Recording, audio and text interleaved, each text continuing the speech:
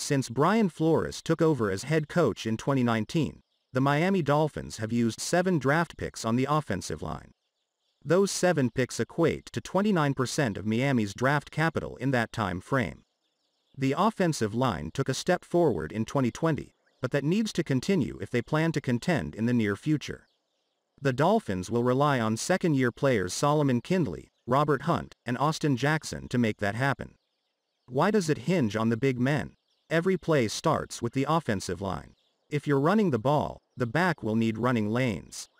If you are passing the ball, receivers will need time to complete their routes and get open. The better your line plays, the easier it is for everyone else. Can an offense succeed with a poor offensive line? Sure, they can, but it's difficult, unsustainable, and you might upset your franchise quarterback in the process. Furthermore, this offense doesn't have the personnel to survive without solid blocking. Let me explain how struggles on the offensive line negatively impacted the offense in 2020. I won't go as far as saying, running backs don't matter, but it's the offensive line that drives the running game.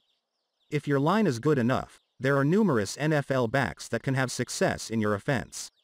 It's why running back is the lowest paid position in the NFL, barring punter and LS, and why Chris Grier has never used a first-round pick on one.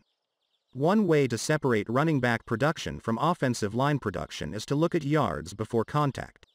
Myles Gaskin managed a meager 1.7 yards before contact in 2020, which was among the worst in the NFL.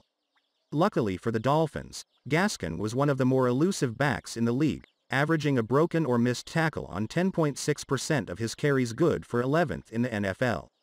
Oddly enough, that high elusiveness didn't result in a high yards per carry after contact number.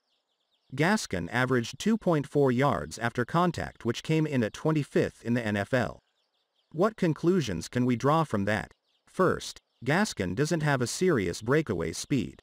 He can take one to the house occasionally, but it isn't his game.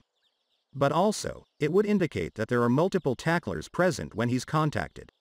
He's evading one tackle, but succumbing to a subsequent one.